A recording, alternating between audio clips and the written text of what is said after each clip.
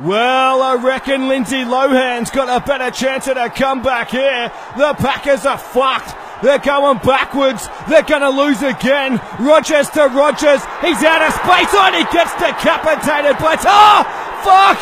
It's a penalty. It's a penalty. Ho, ho, ho. Well, fuck me asleep and call me Bill Cosby. The wife just texted in and said, hurry on home and beat the traffic.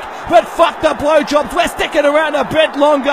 The Lions are shell-shocked. I don't even know how that was a penalty. Look, Taylor grabs him by the right titty. It slips up around the shoulder. He goes nowhere near the fucking helmet. And look, Rodgers does a Copperfield and somehow gets the strap up around his fucking schnoz.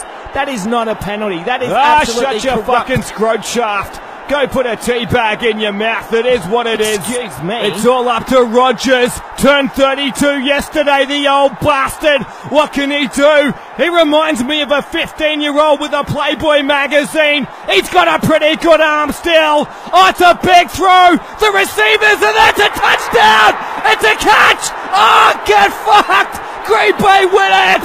I don't believe it. It looks like it's Richard Rodgers. Oh, what a game! He pulled a Copperfield last play. This time it's a rabbit out of his ass. It's a Houdini. What a game!